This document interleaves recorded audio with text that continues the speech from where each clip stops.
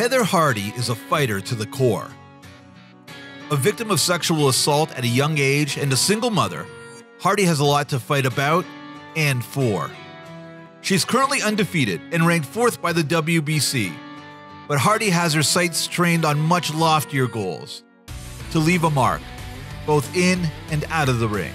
A perfect example of boxing's virtues, Hardy has channeled the pain of being brutally raped as a 12-year-old, a bitter divorce, and the loss of her home to fire into being the most exciting female fighter in the business.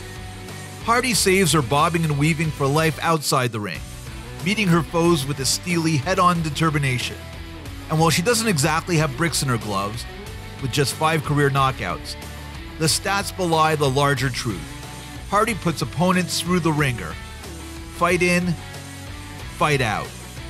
As a testament to her fortitude, Hardy has been on the winning end of every one of these wars, out-throwing, out-gutting, out-womaning, foe after foe after foe, including fellow undefeated contender and longtime protagonist Shelly Vincent.